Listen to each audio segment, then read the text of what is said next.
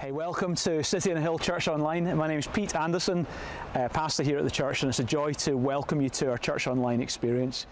If you're joining us for the first time, a very warm welcome to you, and for those who are regular, great to have you connected. We consider you as part of our church. And we love the Bible. For us, it's life-giving, it's the very Word of God, and we find that when we unpack the Bible, when we take time to look at it and seek to understand it, we've discovered that God speaks through the Bible. It's incredible. It's like no other book. And I encourage you, if you don't read the Bible, if that's not a regular part of your life, I encourage you, pick up a Bible. And every time you read it, say, God, would you speak to me? He does. He speaks through this book. It is God-inspired. It's life-changing. And I believe it will be life-changing for you. We're going to go today and we're going to look at Jesus Christ. And I know that God is going to help us by His Spirit. So I'm here, right here in Edinburgh. Wherever you are, I know that God is with you where you are. Let's pray and let's ask God to speak to us. Lord, thank you that you're with us just now. Thank you, Lord, for your goodness and your love. Thank you for your love and plans that you have for every person listening or connecting today. My prayer is that you would speak to us just now. Come, Holy Spirit, help me to share, help us to hear. As we look at some great verses, as we look at some great themes, I pray you'd make yourself very real in Jesus' name. Amen.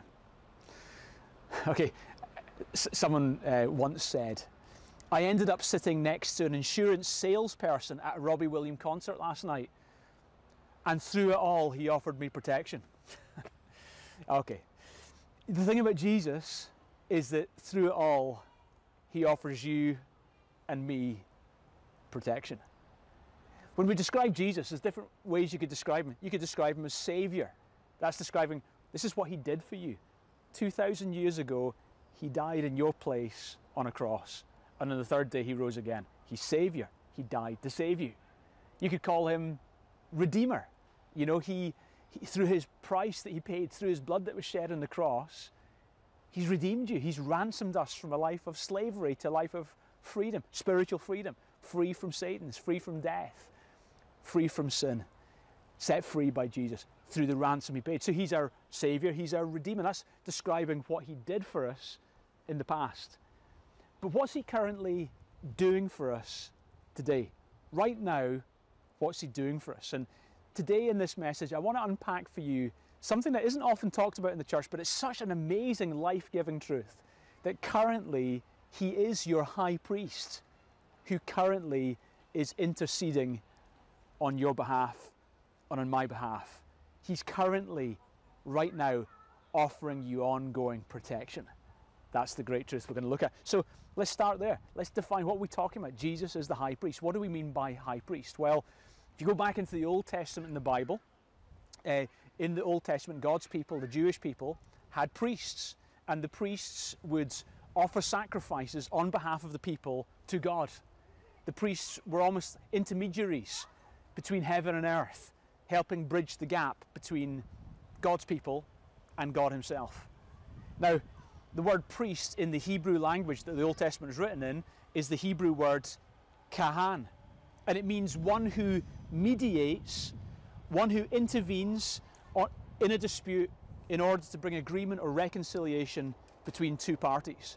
So a priest is someone who stands in the gap between heaven and earth, between God and man, bridges that gap, helps us connect, who makes atonement, who makes it possible for us to connect, who brings peace between two factions.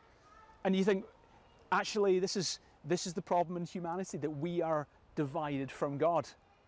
One of the most ancient parts in the Bible is the book of Job. And in Job, he describes the situation we are in. He says in Job chapter 9, verse 33, in his cry to God, he said, if only there was someone to mediate between us, someone to bring us together. Job was aware that, man, there's a gap between me and God. And he's saying to God, if only there was someone to mediate between us, someone to bring us together. And you see, Job understood what actually we are all in that same situation.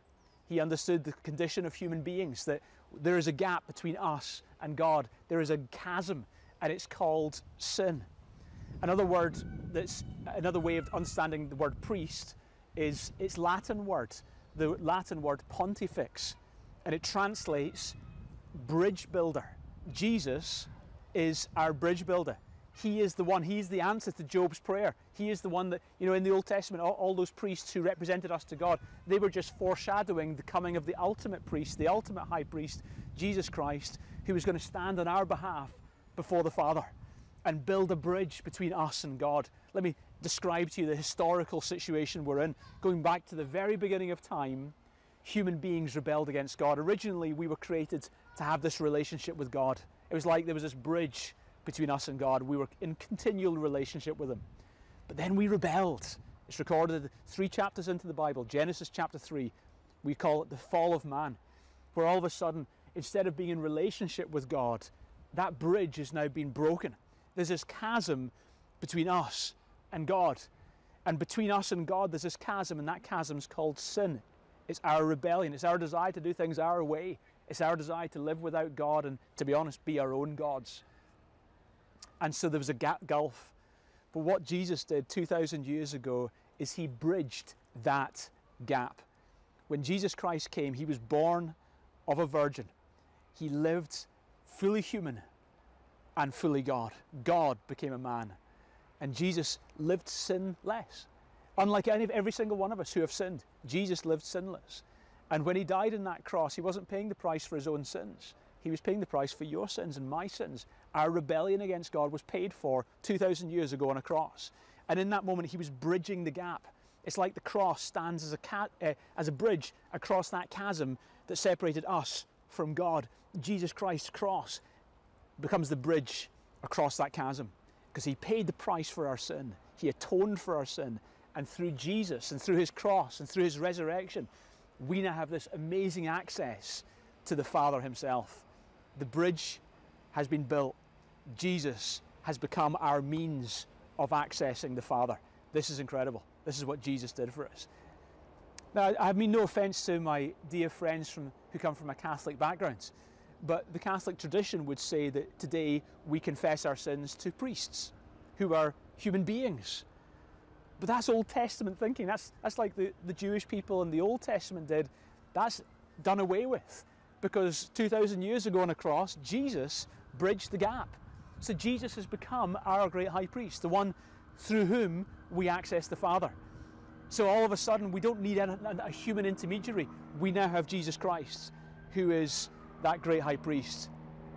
It says in Hebrews chapter 4 and verses 14 to 16, "Since then we have a great high priest who has passed through the heavens, Jesus, the Son of God. Let us hold fast our confession. For we do not have a high priest who is unable to sympathize with our weakness, but we have one who in every respect has been tempted as we are, yet was without sin.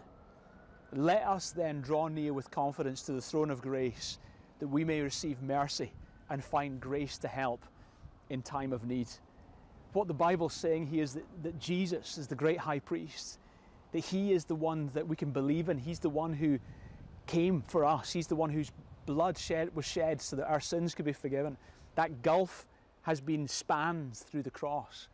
And I encourage you today, if you haven't yet trusted in Jesus, if you're not yet in a relationship with God, today put your faith in the one, Jesus, who died for you, who rose again, and through His death and resurrection, you can now be in relationship with God. And He invites you now to draw near, go across that bridge, come into that relationship with the Father, draw near with confidence before that throne of grace because of what Jesus has done for you. Not so long ago in Chicago, there was a conference with major religions of the world represented, and the conversation and the conference was all about what are the differences between religions. And all the speakers from all the different religions were trying to prove one point, and their point was this. They kept saying things like this, that all faiths lead to God. They were trying to make it very amicable, understandably, and they were trying to make it out that all faiths lead to God. And they would also say things like all religions are basically saying the same thing. Eventually, one Christian professor, a Dr. Joseph Crook from Boston, stood up and he posed a question to the audience. He said, "Gentlemen, I beg to introduce you to a woman with great sorrow. Bloodstains are on her hands, and nothing will remove the bloodstains. The blood is that of murder, and nothing will take away the stain. She has been driven to desperation in her distress. Is there anything in your religion that will remove her sin and give her peace? A hush fell upon the gathering, and he looked round the crowd waiting for someone to respond. No one answered. Raising his eyes to heaven, Dr. Crook continued, and he looked up to heaven and he cried out to a different audience, and he said, I will ask another question. John, can you tell this woman how to get rid of her awful sin? He said to heaven. And he waited as if he was listening for a reply. And then suddenly he cried, listen, John speaks. And he quoted 1 John chapter 1 verse 7. The blood of Jesus Christ, his Son, cleanses us from all sin. So no matter who you are, no matter what you've done, your sin can be forgiven. And the reason that Jesus is the only way, and Jesus himself said that, I am the way, the truth, and life. No one gets to the Father except through me. The reason that's the case is because he was the only one qualified. He's the only one who's ever lived without sin. Buddha was a sinner. Muhammad was a sinner. They acknowledged that fully themselves. Jesus Christ was sinless. And he died sinless on behalf of sinners, and therefore becomes the bridge. The bridge is the gap between you and God, between us and heaven. Jesus is the only Saviour, and his death and resurrection can save your soul. Isn't that amazing? I want to encourage you today, trust in Jesus to be your Saviour if you haven't already done that. And the Bible says, it describes this moment where we trust in Jesus. Romans chapter 1 verse 5. Therefore, since we have been justified by faith, we have peace with God through our Lord Jesus Christ. Since we have been justified by faith. Justified. That's describing this thing that happened to us when we put our trust in Jesus. We've been justified by faith. We put our faith in Jesus. We've been justified. And we now have this peace with God through Jesus. Remember, Jesus came as the mediator to reconcile heaven and earth, to reconcile God and us.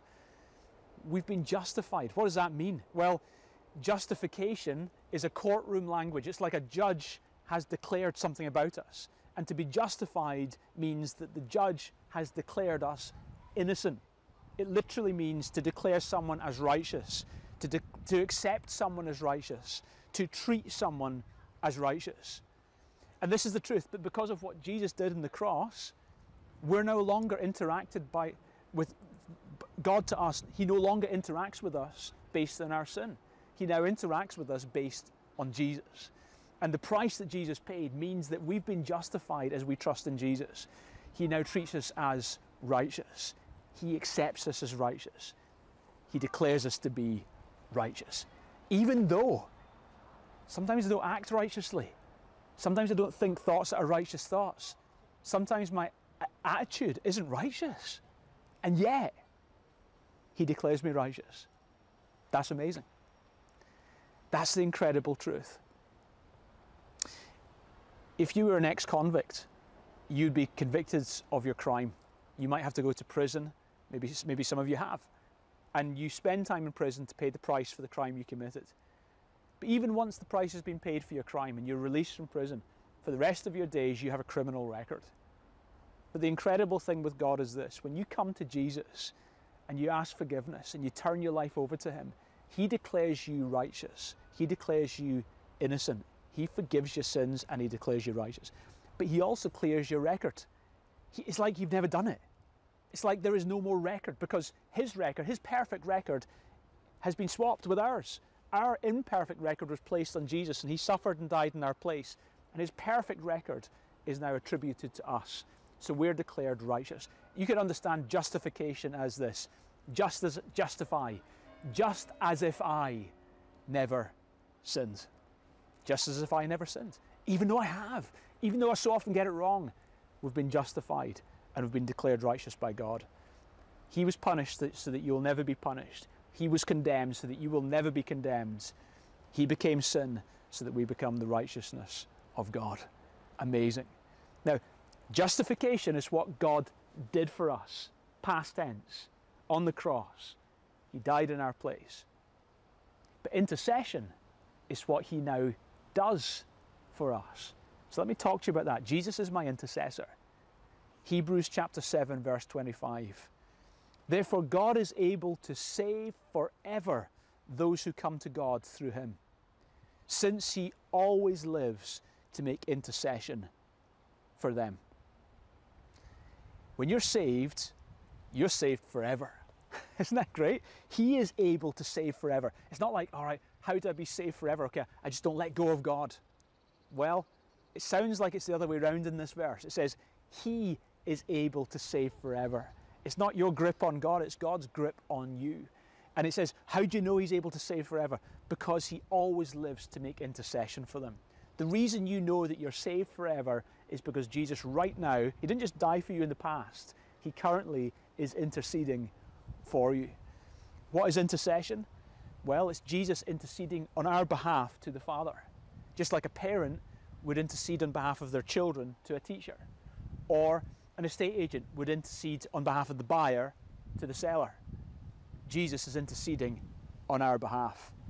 And here's the question, why is he interceding for us if we've already been justified?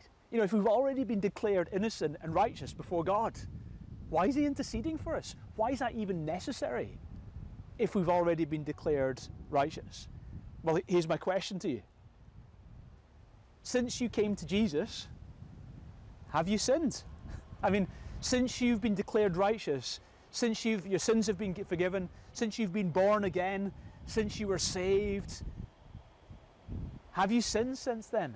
Is it like since then you haven't once sinned? I mean, for me, yeah, I've sinned, and I regret it deeply. I mean, I think I'm a follower of Jesus, and I shouldn't sin, and yet I sin. And you're a follower of Jesus, and you shouldn't sin, and yet we sin. So the answer to the question is why, if God justified us, why is it necessary for Jesus to intercede for us? The answer is because we continue to sin. Jesus continues to intercede from heaven because we continue to fail on earth. Our sinning is continual, and so his intercession is continual on our behalf. Here's a great illustration of this in Exodus chapter 17, verses 10 to 11. We read that Joshua fought against the Amalekites as Moses had ordered.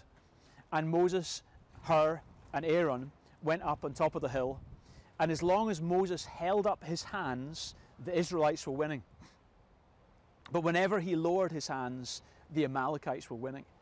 It's an unusual set of verses. What was going on here is that there was a battle going on.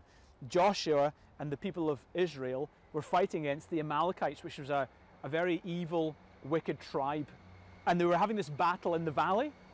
And as this battle was going on in the valley, Moses was up on the mountainside interceding on behalf of Joshua. And it says, as long as Moses' arms were raised, then the battle was being won. And whenever his arms were being lowered, that battle was being lost. This is a picture for our lives. It's a historical event, but it also acts as a picture for our lives. Amalek, or the Amalekites, is always in the Old Testament a picture of the flesh. And the truth is this: when you came to God, when you trusted in Jesus, something changed so deep within you, but you still got the same flesh. You still have the same dumb thoughts. You still get the crazy emotions.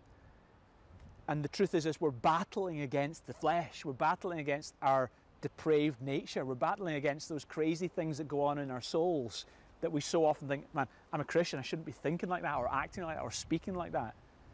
That's the battle we've got in our lives. But the good news is that we're not alone in this battle. Jesus Christ, our intercessor, the high priest, is constantly interceding for us on the mountaintop.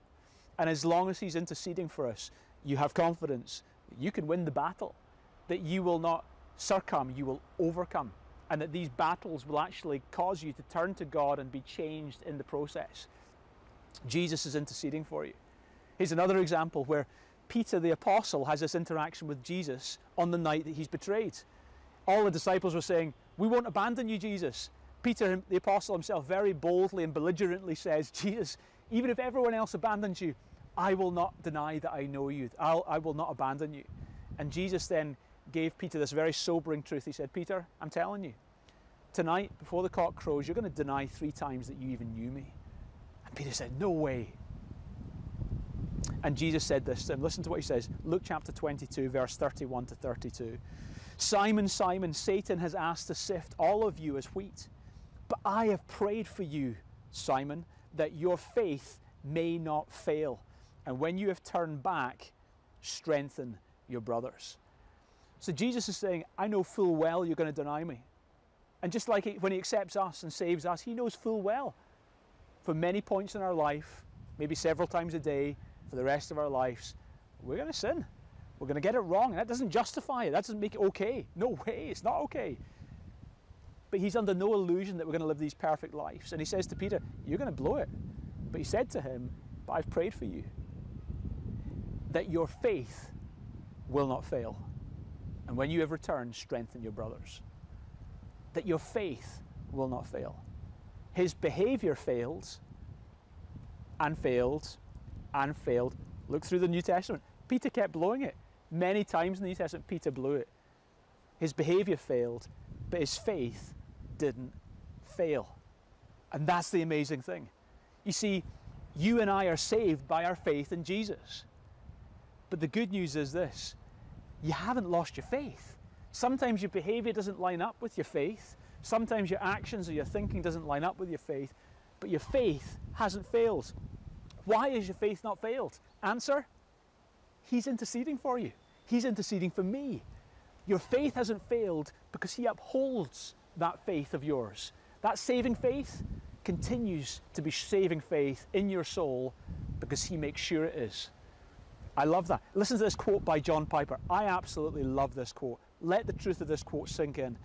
Our assurance isn't that God will save us even if we stop believing, but that God will keep us believing. Let me say that again. Our assurance isn't that God will save us even if we stop believing, but that God will keep us believing. You see, apparently faith is a gift, and God gave me this gift of faith, and I trusted in Jesus. But he didn't just give it to me like when I was 15, way back 30 years ago. Every day since then, he's continually given me that gift of faith. Today, I believe that Jesus is Saviour. I believe he rose from the dead. I believe he's alive. I don't just think that. I'm not wishing for it. I kind of know it. And I can't prove it to you. I just know that's true. You hold a gun against my head and say, deny the truth of Jesus' resurrection. I'd have to say, shoot, I can't deny it. I know what I know. It's the truth. It's faith. And this is a gift from God. It came to me when I was 15, and every day since then, I haven't been perfect. I've made many mistakes. But what I do know is this: I still believe he's the Lord. I trust him as my Saviour. And that faith hasn't failed. Why? Because Jesus is interceding for me, and Jesus is interceding for you. I love that. Another great example in the Bible of how this intercession impacts us today. Going back to the very beginning, in the book of Genesis, we find the first records of the first murder on planet Earth. And this is when Cain murdered his brother Abel. And God then comes to Cain and challenges him about his behaviour.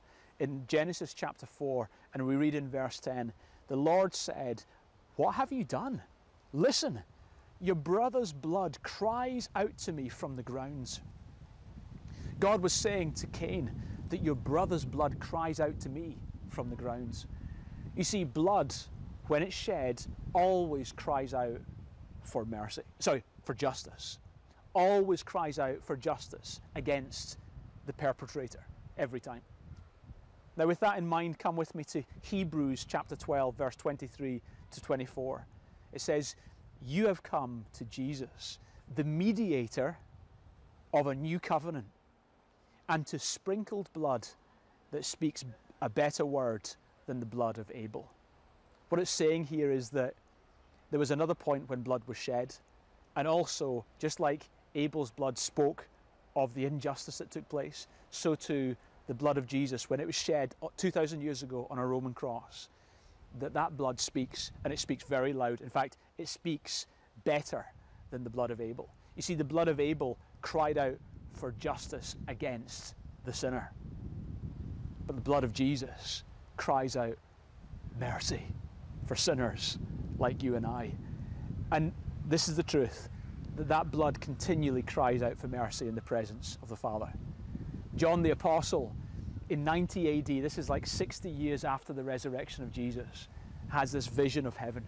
And in the vision of heaven, he sees Jesus, and this is how he describes him. Revelation chapter 5, verse 6. "Then I saw a lamb looking as if he had been slain, standing at the center of the throne.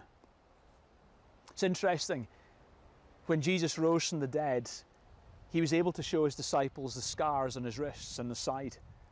Isn't it interesting that he, who could open blind eyes and could cause lame people to walk and who could restore full health and well-being to a leper, he chose to allow in his resurrected body there to be scars.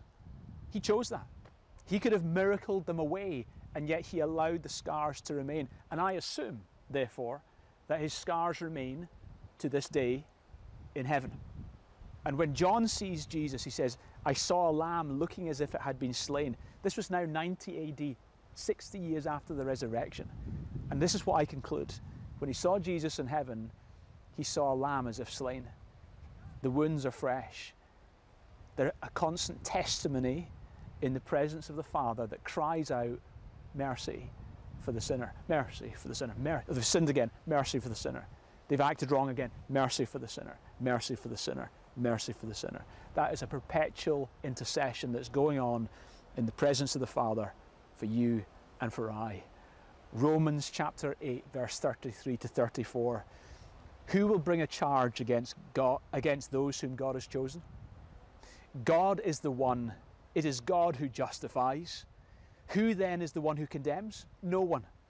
Christ Jesus, who died, more than that, who is raised to life and is at the right hand of God, is also interceding for us. Of all the ones who could condemn us, the only one who could is Jesus Christ. And yet, what's he doing? Well, far from condemning us, he died to justify us, and he's now continually, that's the past, he died to justify, and continually today is interceding for us at the right hand of the Father.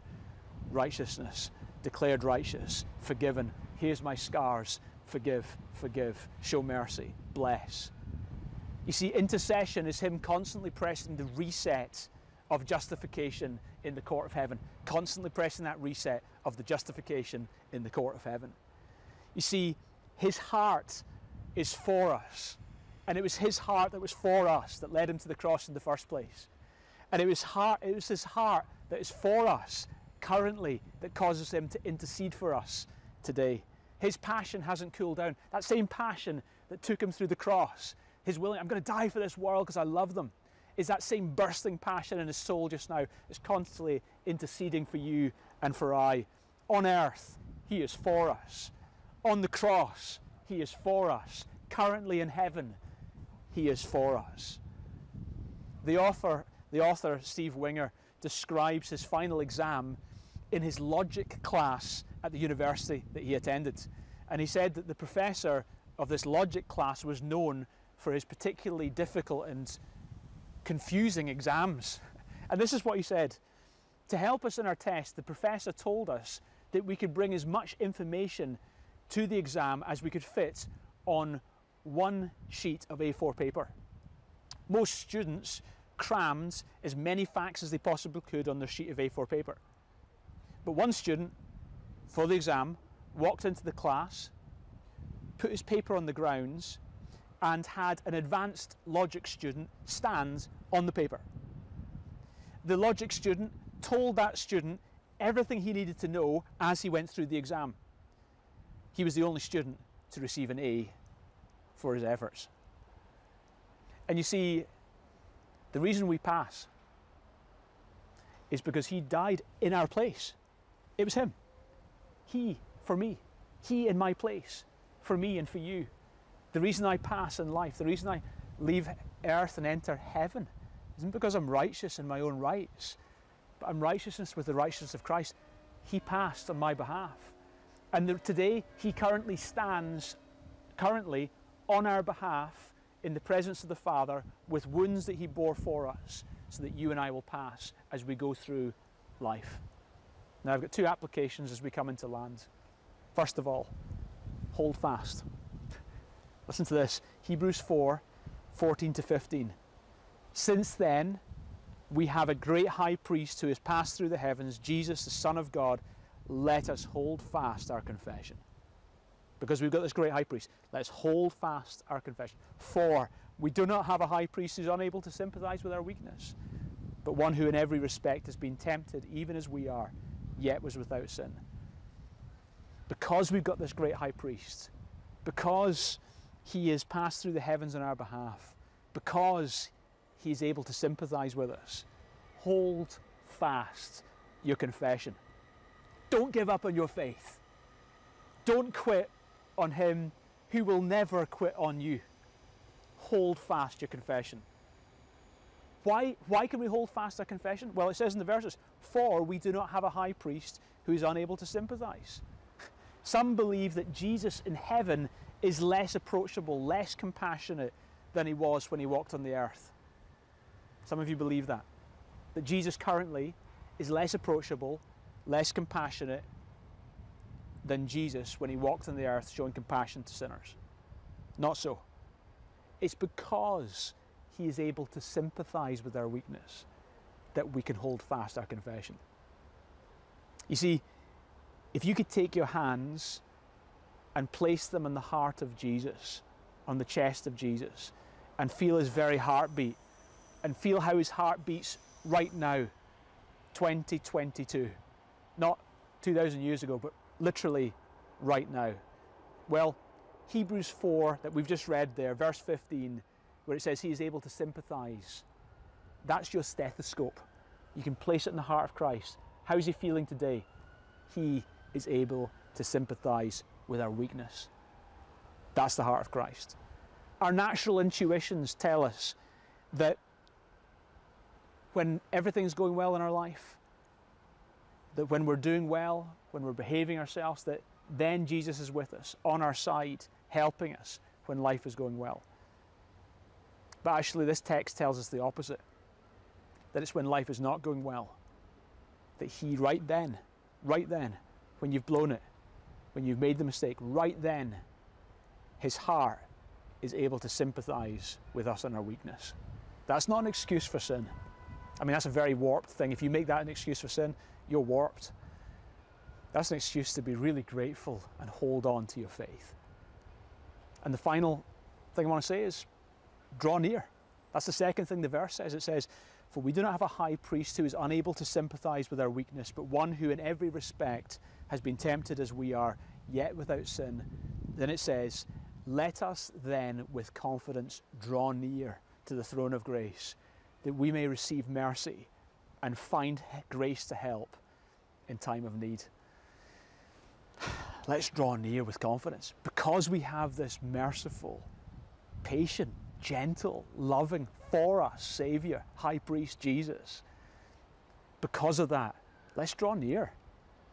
And actually that goes against the grain with us, because when we've blown it, we want to hold back because we've blown it. But Jesus says, no, when you've blown it, draw near. That's the point. Draw near to this throne of grace. When Peter blew it, I mean, Jesus said to him, you're going to deny me, Peter. And Peter said, no, I won't do it. And he said, you will deny me, and I've prayed for you that your faith will not fail, and when you've returned, strengthen your brothers. Well, Jesus, that night, he did deny Jesus. And then Jesus was crucified, and on the third day, he rose again. And then in his resurrected state, I love this account in John chapter 21, where Peter meets Jesus. And Peter's gone fishing in John chapter 21. Why would Peter, the great apostle, go fishing? And I think he went fishing because that was what he used to do before Jesus. And I think he was thinking, he knew Jesus was alive. He knew Jesus was alive. But he must have figured, he's alive, but he probably won't want much to do with me anymore. Because when he needed me most, I denied that I knew him. So I'm just going to go back to fishing. That's what was going on in his soul. But what does Jesus do? Jesus meets him. And he says to him, Peter, do you love me? And he said, Jesus, you know that I love you. How could he say that? Because his faith hadn't failed. Peter, do you love me? Jesus, you know that I love you. 3 times Jesus asked him, do you love me? And Peter said, you know that I love you. Because his faith hadn't failed. Yeah, his actions had failed, but his faith hadn't failed. And here's the thing. When God accepts you, he accepts every version there will be of you. Every version of you. He's not just the God of the first chance and the second chance, but also the third chance and the fourth chance and the fifth chance and the sixth chance. He's the God of the umpteen number of chances. And Peter understood this amazing grace. This is incredible grace. God accepts. He accepts forever. You see, your name wasn't written in sand. You know, when the waves come and washes away that name, every time there's a temptation, every time you fail, every time you blow it, eventually the name is washed away. No, your name is written in concrete. No matter how many waves hit that name, no matter how many times you blow it, no matter how many times you make a mistake, your name is solid because Jesus is solid. He didn't just die for you past tense. He's currently interceding for you. And right now, he is crying out on your behalf and he's saying, these wounds, declare them righteous. Your faith will not fail. Draw near. Let's pray. Lord, thank you so much for these great truths. Thank you, Jesus, that you are not just our Saviour who did something for us in the past. You're our high priest who currently is interceding on our behalf.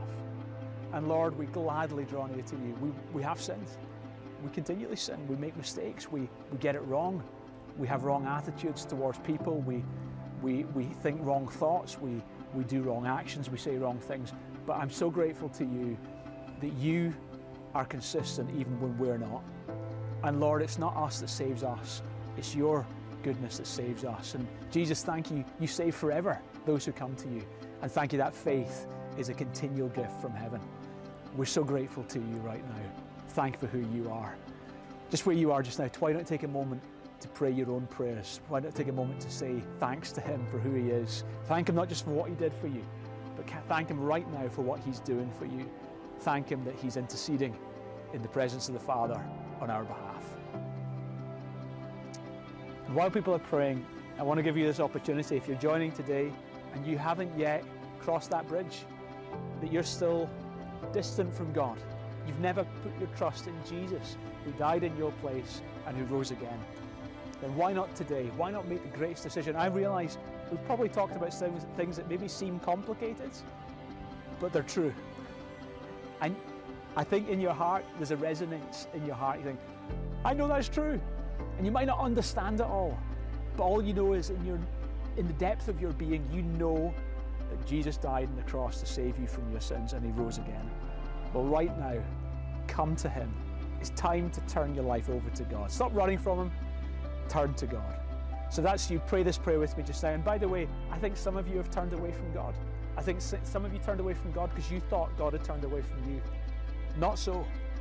Some of you need to come back to God who have been away from God because you wrongly believed that when you blew it, that was over for you. And that is not the case. So right now, whether it's your first time coming to him or whether this is you drawing near again, this is your moment. Come to the Father through Jesus. Let's pray. Pray this with me just now. Say, dear Lord God, thank you for your love for me. Jesus, thank you for dying in my place on the cross. I thank you that through that death and resurrection, I can have acceptance and forgiveness. I can be righteous and saved. And right now, I put my whole faith in you. Be my Saviour. I come to you. I cling to you. I trust in you. Be Lord of my life from now on, I pray. Have it all. I'm now yours. In Jesus' name. Amen. As you prayed that prayer, I know that God has heard you and he welcomes you as his own. You're saved, not by anything you have done, but by what he's done for you. And now I encourage you to continue in that faith. Continue trusting. Can I also encourage you to plug into church? You know, if you're connecting and you've made that decision, please let us know you've done that because we want to do everything we can do as a church to help you grow in your faith. God bless. Thanks for joining me today.